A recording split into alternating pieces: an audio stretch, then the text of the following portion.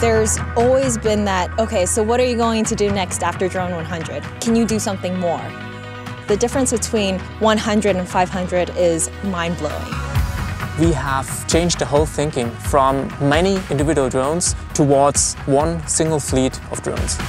The drone itself is a completely new drone. This is the Intel Shooting Star. It's made to be lightweight. It has a propeller cage so that we can ensure that everything is done safely and securely. A fleet of these drones actually needs to have special permission. So we had to work with the FAA to show that we can operate this in a safe way. And it has been designed where 2 people can actually operate it by themselves. Why 2 people? Because you need 1 person for backup. All this drone can do is light up the sky, but this is something it can do really, really well.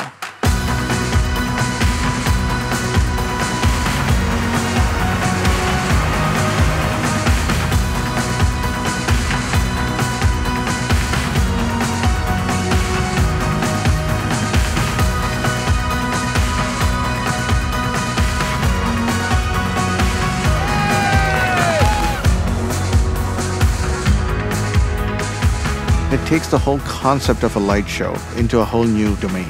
It drives human imagination. It creates an expression of art. This is something that we never could have done last year. It's been an amazing experience just to see the technology develop so quickly.